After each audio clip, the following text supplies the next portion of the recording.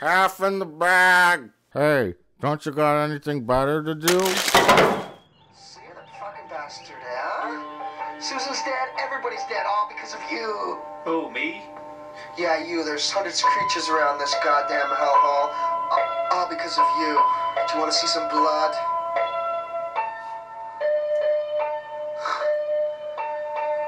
First off, take a look at this door.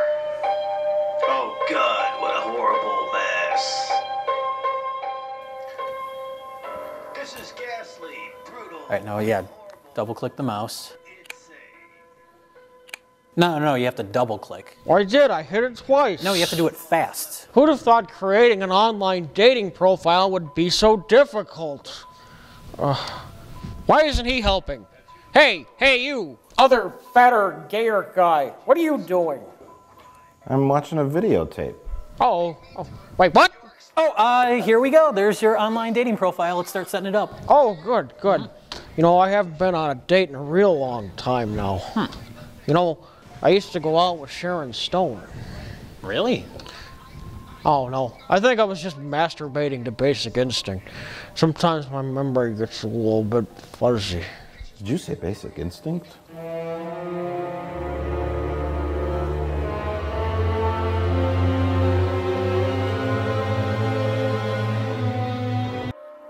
Well, I'll let you start setting up your profile. I'm going to go get back to work. All I see is blood. Oh, hi, everyone. Welcome to Half in the Bag. I'm Mike. And I'm Jay. And earlier today, we saw a new film called Chronicle. That's right.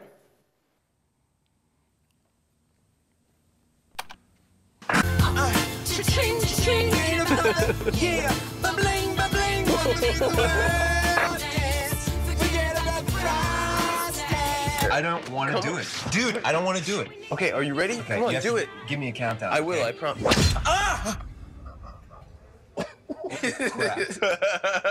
Chronicle is a film about 3 high school students who are bestowed with, or rather infected with, whichever way you choose to look at it, a mysterious alien power of telekinesis.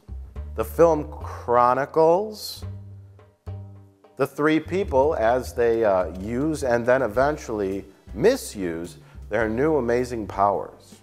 Jay, what did you think of the film? I liked it a lot. I thought it was a really good movie, a really solid movie. It's sort of bizarre to think in this day and age that a movie can be thought of as a breath of fresh air when all it does is tell a story well. This is true. This is true. It told its story well. You know, it wasn't an amazing story. Well, it's had all those elements that we've seen before of, you know, young people getting superpowers, learning to, with great power comes great responsibility. Yeah. All that stuff, but it was the way it was told. Yeah, well, that was the first thing I thought of. Like, I saw the trailer for it, and it did kind of come off like an amalgamation of all the different kind of things that are popular now, you know, hip teens and superheroes and found footage. Yeah. And I'm surprised they didn't put vampires in it. Oh my God, they'll save that for the sequel. They'll have to fight vampires. Yeah. It was a good movie, and surprisingly for me, it had 2 other things that are like, you know, bad news for me in terms of movies, which is the found footage idea and teens. Sure. Whenever there's teens in a movie, it always feels like a 48-year-old wrote the dialogue for them, and then it's like, no, and then found footage, you and I with filmmaking backgrounds are like, no, they couldn't have put the camera there. They wouldn't actually think to record now. Right. They wouldn't be able to get that kind of lighting in the middle of a dark theater. But this movie sort of like, the story took over. Yeah. And I was able to not really kind of get fixated on that stuff, which is good for me. I mean, that's a monumental achievement. Well, it's sort of like the exact opposite of like Drive, where Drive is a movie where it kind of works because of the style, because of the way the story is told, because the story is not super complicated. And this is one where the story sort of works in spite of the style, in spite of the found footage approach to it. Are we rolling? I'm gonna get the gum. Pull it right out of his mouth.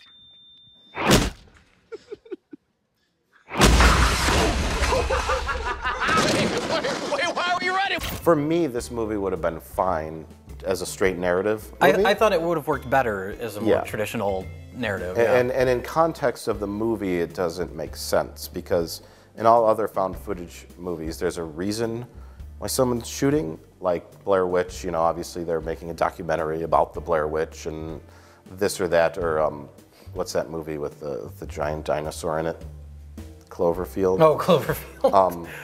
They were filming a party, or there's some sort of context. In this movie, it's like this strange antisocial kid, and he was always scared about getting beat up. Yeah. So the one thing he shouldn't be doing is walking around with a gigantic Canon XL1 on his shoulder. You know, like the bullies are gonna try and knock that out of your hand. You know, and it didn't make sense in the logic of the movie that kid would want to record stuff. Yeah. It just didn't make sense. There was some stuff early on where that style, the found footage style, I thought worked to the movie's advantage. Stuff with like when they're first learning to use their powers and they're like throwing rocks and baseballs at each other's heads. And it's like Jackass or something. Like a YouTube video. Or like a YouTube video, yeah.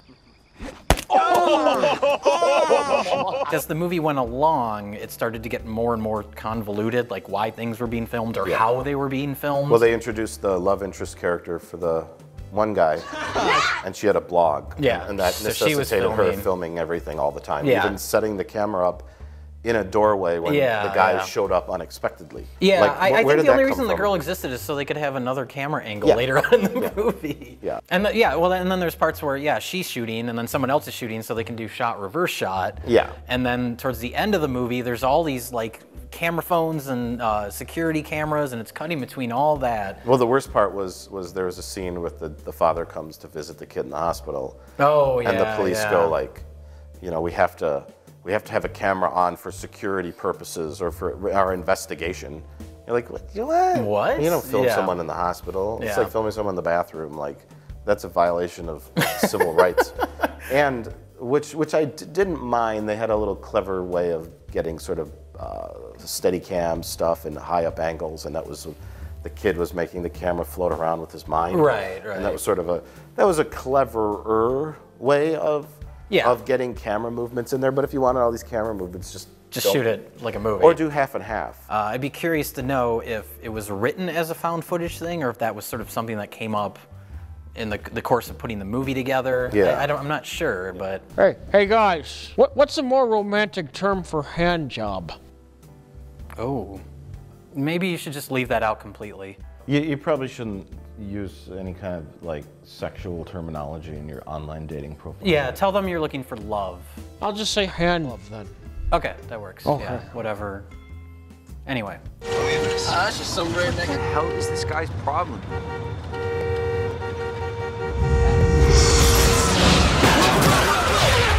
Stop! Are you crazy? Why did you do that? What the hell is wrong with? Was it an accident, Andrew? Andrew? The interesting thing about the story is that while watching the movie, I was kind of thinking it reminded me of the Star Wars prequels and how much better this told a similar kind of story, a similar theme in like a mere 83 minutes or however long the movie is. So much better than the prequels, which are like 3 movies. Yeah, you were more emotionally invested and interested in what was happening, and it showed more of a downfall into madness. Yeah, it starts out as a normal kid, sort of develops this power, learns to harness it, starts to abuse it, lets his emotions take over, like the exact same thing, just told in a way where you care about things that are happening in the movie. Yeah. So suck on that, George Lucas. They made this movie for $8. Most movies feel bloated, and this is one where there's a lot of story elements going on, but it's all balanced really well, where it sets up a lot of things early on, they all pay off. The characters have an arc. The story has a natural progression. Yeah, well, I'll disagree a little bit there. On the story progression? I would say like if this were like a track race or sprint guy was running, it just stumbled a little and kept going. There wasn't really like this looming thing that had to happen or get resolved. I don't know. When that party scene came up, I kept thinking of like Carrie. Oh yeah, like something he's like just gonna that. go nuts or something. Yeah, like it was gonna culminate, and then it sort of like stumbled and backtracked a little. I guess I would agree with that because I was expecting during that party scene something really bad to happen. I was just waiting for it. It almost felt like they were setting it up, and then nothing too terrible happened. And then he was like generally mad about things. Yeah, and I like that in a way because it's kind of like how real life would happen. You know, there's not always just like, we've got to fight the bad guy on the roof of this building. Right. And And especially for a teenager, it felt appropriate. Teenagers for that. don't know what they want. Right. They don't know who they are yet. They haven't emotionally matured, so they have that angle. Yeah. But Which I liked. It was a good depiction of teenagers without being too like precious or sappy or anything. I'm worried about Andrew. Listen to me. We can't screw around with this. It's too dangerous. Andrew, it's not a game. Andrew! Stop this right now! I noticed that the alien device that got buried in the ground looked very similar to the crystal space pod that they launched Superman as a baby in Superman, the motion picture. You know, when they launch him out of Krypton when it's exploding, and it's like do do do do do do do, and they show the baby, and then he's listening to Marlon Brando in the thing, and it's like blah blah blah blah blah, and he's like do do do do do do do, and it looked almost exactly like that, and I think that was sort of a nod to Superman. Superman, like these guys are going to get superhuman strength and ability. Perhaps look that up. I will. Perhaps do a comparison here, right here, to see if how right I am. There's nothing there. No. That's for graphics later. No, the graphics aren't there. Oh, you didn't look it up? I must have forgot to look it up when I was editing the episode. Watch this. Dude! Holy crap! She thinks it's stolen. Yes, it was the black guy this time. Okay, now it's time to upload my picture. Oh my God! Is that the best picture that you have? You should probably use a more flattering picture for your profile. I guess it's a good idea. Yeah. All right.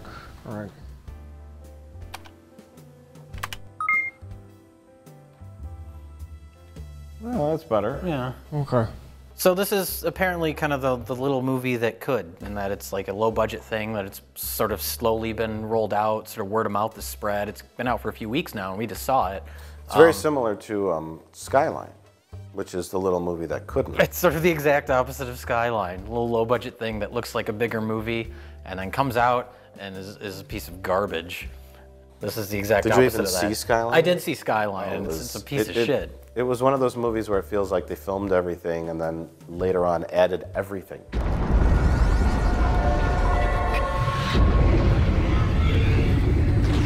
I had that thought with Transformers 3, Chicago, and then everywhere there's smoke plumes and glass broken.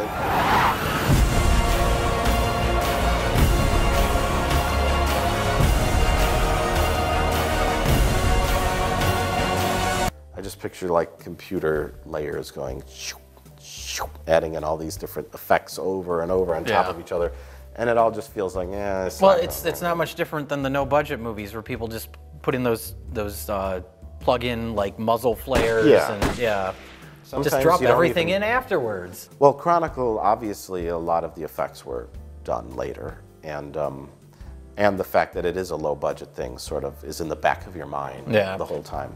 Well, what's interesting is a lot of the flying effects and things like that I thought were more convincing than like the X-Men First Class movie. Yeah.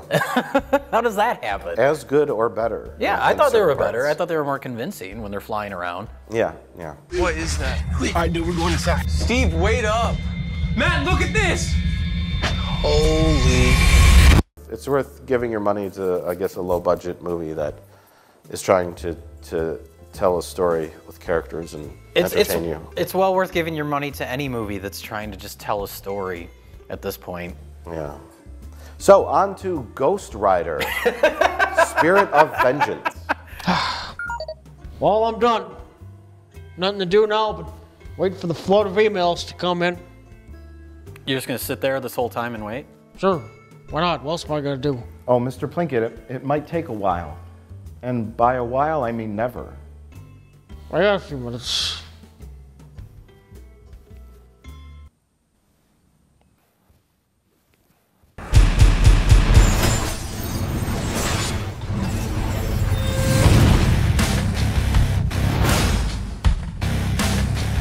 You'll take on a new form. one more powerful than he's ever known. It's the early months of the year, and we all know what that means, of course. It's time for another crappy Nick Cage movie. Yes. This year, it's Ghost Rider, Spirit of Vengeance. Ghost Rider, Vengeance of Spirits is the sequel that nobody asked for to the movie that nobody saw, and it tells the story of Terminator 2, but stupider. Cage, as the Ghost Rider, must protect the fate of a little boy who is being groomed to take on the throne of Satan, or something. What did you think of Ghost Rider? Vengeance of Spirits. Spent money on vengeance? Ghost Rider?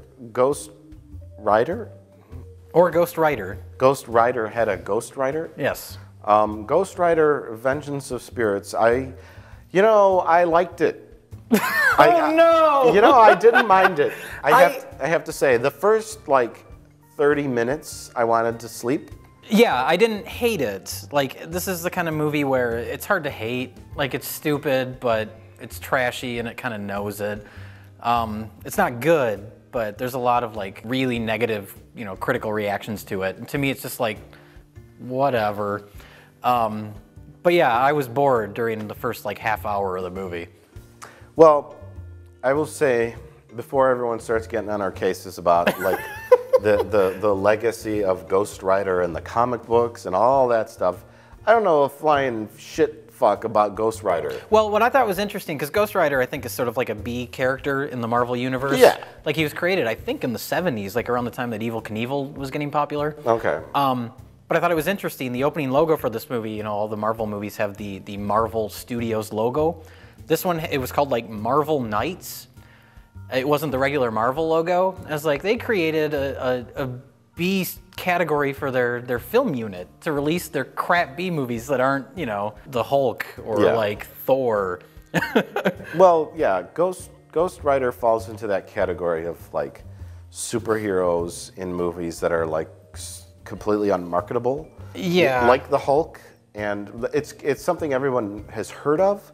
Everyone's heard of the Hulk, everyone's heard of Ghost Rider, everyone's heard of the Punisher, but for some reason those movies don't ever work. No. And I don't know why. And movies like Superman, Spider-Man, Batman always seem to work. Yeah. They're the more popular comic book characters, and the lesser ones, it's hard to get behind it, is what I'm trying to say. So, I don't know a lick about Ghost Rider. I don't care. But the film, I didn't see the first one, but the film sets up well enough in that little comic book animation montage. Oh yeah, the opening. And I'm okay, got it. I'm are they going to explain to me what the fuck Ghost Rider is when I was watching it? And they did. The Ghost Rider looked great. Yeah, I liked the look of it. I liked the sort of charred, because I haven't seen the first movie either, but from what I have seen, the bits I have seen, the skull is sort of like just a white skull with flames around it. I liked that this one, it was charred, it looked good. The effects weren't too cheesy. Top-notch looking animation. I thought it was really neat looking, actually. Cool. And when he's riding on the motorcycle, it's hey, Ghost Rider is on the screen. And yeah. I was happy with that. This child is in danger. Daddy! I don't save people.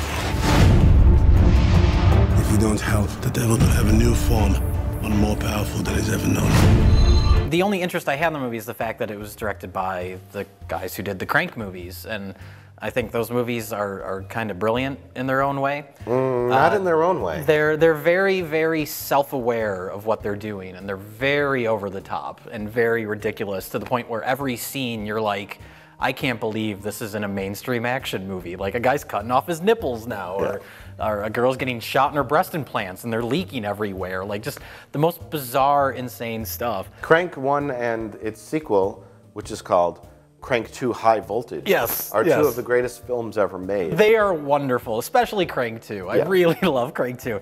So when I found out that those guys were doing Ghost Rider, I was all right, it's a goofy premise, it's got a goofy actor in the lead, and it's got these guys who may be insane, directing it.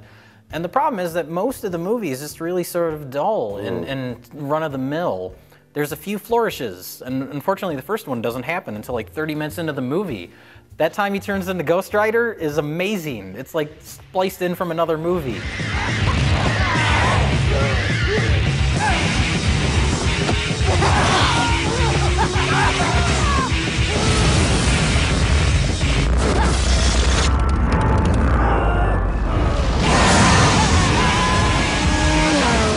wish the movie had more bizarro shit like that. Yeah, well, I can tell you exactly what happened was, you know, some producer had the money or the script for a second Ghost Rider movie, and they said, let's get these guys that made Crank.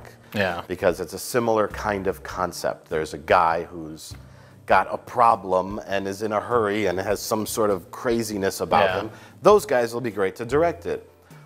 But it's got to be rated PG-13. It's got to be rated PG-13, and here's our script. Yeah. And the Crank guys are like, well, we're used to doing our own thing. And they didn't write this. They've written they wrote the Crank movies. Right, So. and they're like, we're used to horrible swear words, hookers, sex, you know, exploding helicopters, whatever. And they're Gleeful racism. So, gleeful racism. But if it was a situation where it's like, here's a giant check, then maybe it's like, oh, okay. Or they want to do bigger movies, bigger budgeted movies, something like that. But I could see why they picked the Crank guys, and we could have this all wrong. The Crank guys might have sought out trying to do the sequel to Ghost Rider. I don't know. It's their lifelong dream to make the sequel to Ghost Rider. Ghost Rider comic book. But it seems like a logical pairing of some, you know, studio person thinking that they would be right for this type of material. The problem is it's a kind of a traditional script. Yeah. Traditional compared to the Crank movies. That's pretty much any movie. Yeah. And there's lots of scenes in the movie where it's like, we have to have our conversation driving to the next location. So that's the biggest problem, is that the middle of the movie is just like driving. There's so much driving. When it is action, and like I thought that there's an action scene at the end of the movie. It's a long sort of car chase sequence. I thought that was really well done. And I thought it would have been really kick-ass if I had given a shit at that point in the movie, but I had already given up on it.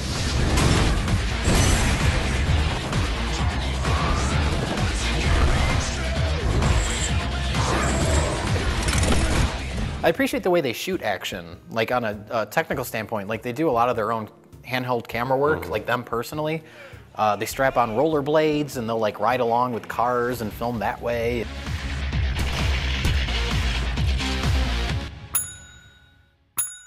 They have a very sort of frantic camera style, lots of quick cutting, but you still sort of understand the geography of everything, and really well done, but that was like the only big exciting action scene in the whole movie. Yeah, the other scenes are fine. They didn't have a lot of consequence to them. The ending did, you know, because it's like, I don't really like kids, but, you know, the kid, like Nicolas Cage, and there's like a minor subplot with Nick Cage and his father. He wanted to save his father, and so he sees a little kid, and he's like, oh, I'm going to try and be a father. It's very T2. Yeah. So it's like, okay, I kind of care about these two characters, the mother and the son, and the fact that the son is being groomed to take over the body of the devil, and, you know, there's that one line that really kind of re-perked my interest in it. Oh, yeah. I noticed you laughing heavily. Oh, yeah, the mother's like, it sets up to be like this emotional scene. She's like, he's a good boy, and Danny's the one good thing I ever did. That being the case, we better make sure he doesn't turn out to be the Antichrist. But he says it completely straight. And it's like, and then the scene just ends, and it's like, I'm like, brilliant! Yeah. And then the movie could have used more of that. Yeah, more schlock. Yeah. And then they end up at a devil-worshipping ceremony at the end. Yeah. And I'm like, all right. I like this. Okay. I didn't mind it. No. Yeah, I don't know. For me, it was like, there wasn't enough schlock for me to appreciate from the guys who made Crank. There wasn't enough Nicolas Cage scenery chewing. There was only like one or two. Yeah. There's a couple moments where you're like, why does he say things the way he says them? And it's amazing, but there wasn't that much of that. There was kind of a few scenes early on, and the rest he just seems kind of bored. Yeah. It's but weird. By the ending's badass, and that makes you forget the rest of the movie, to the point where I was thinking during it, like, this is a movie for 13-year-old boys. Like, they'll love this movie.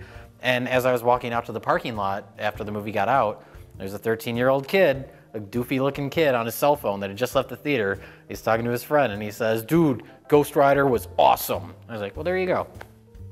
It has its audience. It has its audience, and it's stupid, but it's not offensively stupid. The Rider's going to come out. He'll destroy whoever's got it coming. I'm not afraid of you. You should be. Is Ghost Rider the the antithesis or the polar opposite of What's Your Number? Is Ghost Rider as far as like guilty pleasure movies go? If Jillian Bellinger were right here, would she tell me that Ghost Rider, it was terrible and insulting and stupid and, you know, or am I right in saying it's an okay guilty pleasure? Because I find it a guilty pleasure. Yeah. It's not a great movie. Right. And it's a movie about a Ghost Rider, a guy with a curse where a demon takes over his body and starts. Well, with that things you up. start with an inherently silly premise, you know, and you sort of play up to that. With something like What's Your Number, where the point is to make a light romantic comedy about people making a connection, like, and no one acts like human beings. You're supposed to have like people as the main characters, and they're not people. They're weirdo aliens. Yeah. Would you say the characters, the way that people acted in Ghost Rider, was more realistic? Because I would. More realistic in the context of what the movie is, sure. I believe that mother feared that her son would turn into the Antichrist.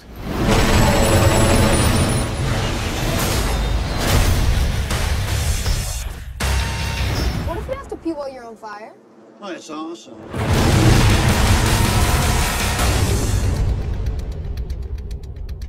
So I think seeing this has made me want to see Ghost Rider 1. What the fuck is wrong with you? Oh, well, that's the doorbell. Right as rain if I ain't ever heard one.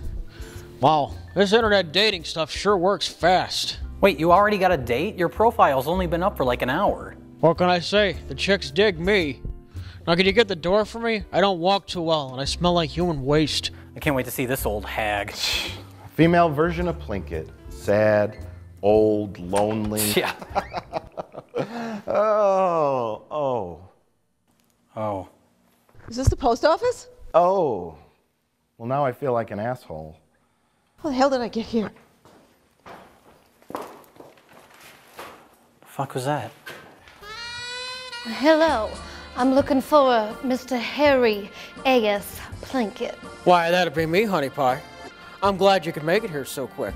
I'm certainly excited to see you. Well, are you ready for our date, sugar? Sure thing. Let me just grab my walker. Oh.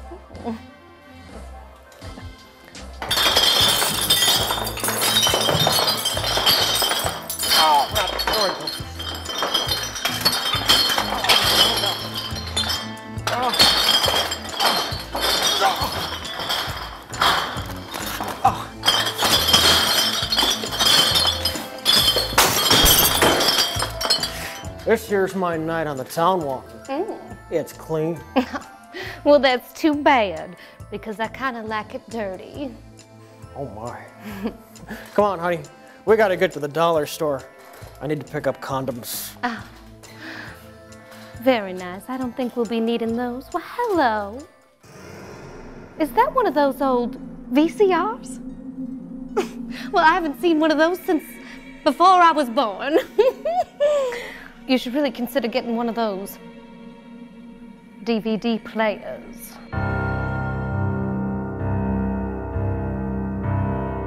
Okay.